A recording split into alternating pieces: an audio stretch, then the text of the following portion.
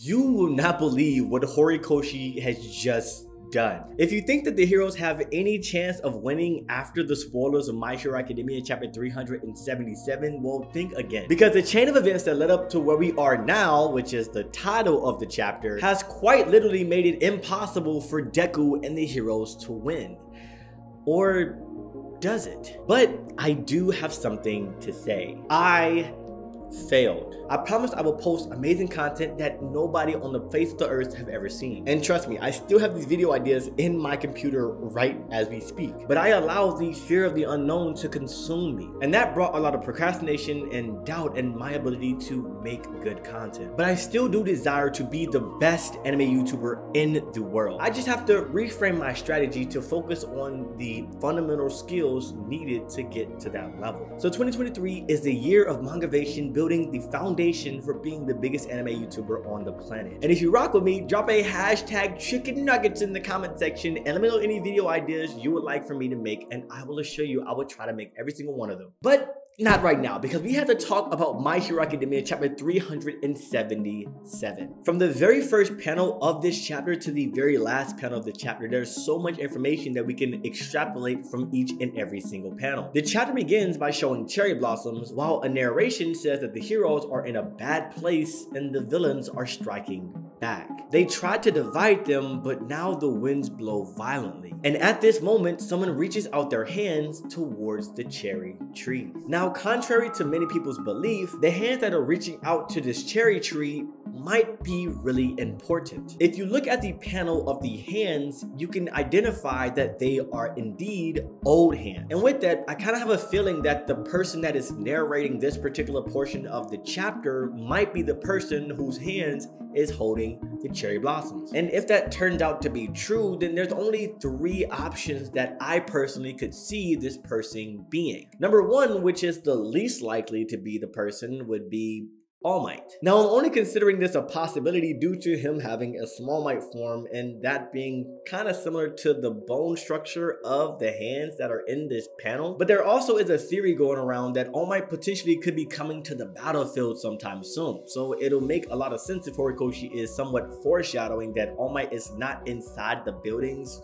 guarding Eri, and instead he ran away and is out going to a battle location that is near Deku to try to save him. And in this case, he's reminiscing over his past while understanding the severity of the situation, because he would obviously know that the villains currently have the upper hand on the heroes based on the current events. And in thinking about that, maybe that is the case, and my 2 and 3 would be wrong. I was gonna say somehow Dr. Garaki escaped and now he is like running around and he understands the situation that's going on, but I don't really know if that makes too much sense. And I was gonna say someone that we haven't seen yet in the story, but someone who is associated to either the heroes or the villains who know about the severity of the situation. Like, for example, this possibly could be Deku's dad. Now, it's not likely that that's the case, but I could very much see Horikoshi trying to like throw something in there. But I guarantee within the next 20 chapters or so, this person is going to be brought back, because Horikoshi is very good at foreshadowing these subtle events. We then go back to the present and see a portal opening at UA. Aizawa Sensei notices that President Mike is there and understands what that means. And soon after, a twice clone also passes through the portal and starts multiplying and attacking Aizawa,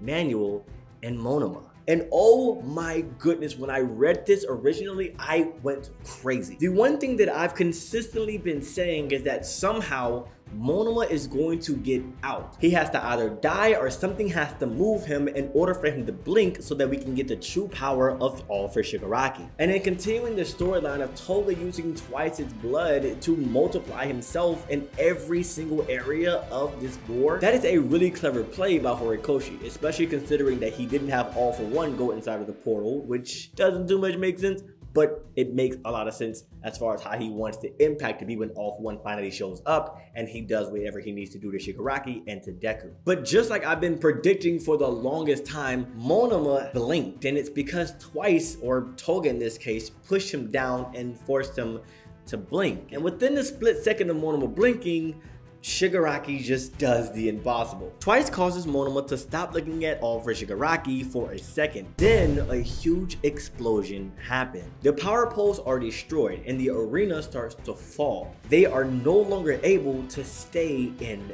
the air. Mandalay reports on the situation with her quirk, and Skeptic keeps hacking. Oh my gosh, that is so smart, and that's why I love My Hero Academia. Horikoshi doesn't just let things happen. He genuinely asks, how would the world be if this situation were to occur? And realistically, if Mandalay was trying to continue to send signals and send messages out to other people in different areas, it makes a lot of sense for Skeptic to say, I'm not going to allow you to do any of that. I'm going to prevent you and hack your system and transmit your signals and messages to different areas that are not what you want. I'm going to mess things up for you. It's the character interactions that I genuinely love more about My Hero Academia than anyone in the world. I don't know why, but it's just who I am. It's a small detail. I promise you, it's the small stuff. Now, with the explosion, everyone is obviously asking the question, how in the world is Bakugo alive after this? It doesn't make sense. And to that I say, you're right. However, to be fair, in reality, it wasn't an explosion to that magnitude. Like, it wasn't an explosion that Bakugo would make. It's more so a like explosion. So while yes, technically it's strong enough to destroy the pillars. All right, I'm doing a horrible job at trying to convince y'all that this was not as bad as it was. All right, it doesn't make sense, but listen, Horikoshi knows what he's doing. It's anime, all right, relax. But does this confirm that Bakugo is indeed dead? At this point, we should be listening to what I've been telling you all for the last couple of months. Let this story tell you how to feel. Bakugo has been dead for like 3 months now. So until further notice, he's still dead until he's not. And it's kind of difficult to believe that he's going to be alive right now, but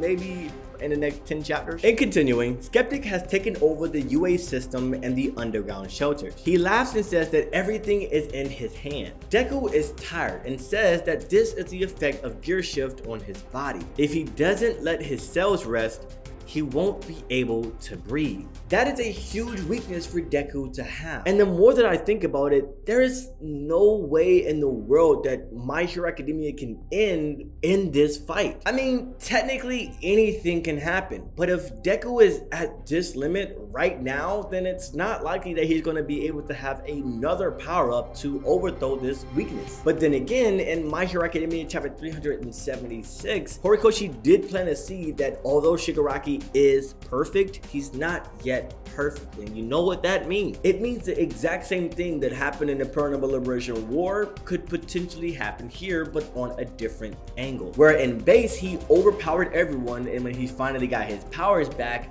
his physical body completely separated and broke due to how much power he had in comparison with how his body was. However, as I've been saying over the past year, Horikoshi is not going the physical route anymore. He's focusing on the psychology of Shigaraki and the heroes versus the villains. So in this case, I guarantee you it's not going to be a split in Shigaraki's physical body that's going to allow Deku and the heroes to get the upper hand and win. And in fact, it's going to be a split in his mental state. But the second user says that he cannot stop. One for all and all for one are connected, and he sees the inner all for one is unable to freely control Shigaraki's body. Deku needs to take the chance and move. All the events leading up to this moment will be the key to victory. Skeptic continues hacking, but suddenly a silhouette appears on one of his computers saying, "Found you." The voice said that it was very difficult to find where he was, but they are not the least bit mad about it. After all, it's all for Gentle's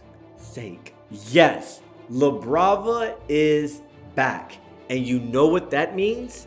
That means Gentle Criminal is coming to the battlefield. And even though Gentle Criminal is not effective offensively against an all for Shigaraki full powered, Horikoshi is not only going to redeem him, but he's going to allow Gentle Criminal to go out in the way that he's always wanted to his entire life, being known around the world for, in this case, his heroics. And oh my goodness, do I need this. Gentle's story is one of the best in the entire story of My Hero Academia. It's one of the realest stories of My Hero Academia, and coincidentally, it's one of the stories that Deku can relate to the most out of any character in the entire story. And if we were to see Gentle Criminal back in the story, that'll change everything. Considering that Gentle Criminal has the quirk elasticity, I can very much see him in tandem with Deku, and maybe even the other heroes might possibly be Bakugo, jumping from object to object, from air to air, because you remember he can use his quirk on the air itself, in combination with 𝙲𝚘𝚙𝚢𝚛, Black Whip, and Smoke Screen, likely because he probably won't be able to use Gear Shift at that particular moment in time. But this will make a faux Gear Shift, which could allow Deku to get some slight upper hand on Shigaraki as he's going through his mental drought and ultimately defeat him. Let me know your thoughts in the comment section below.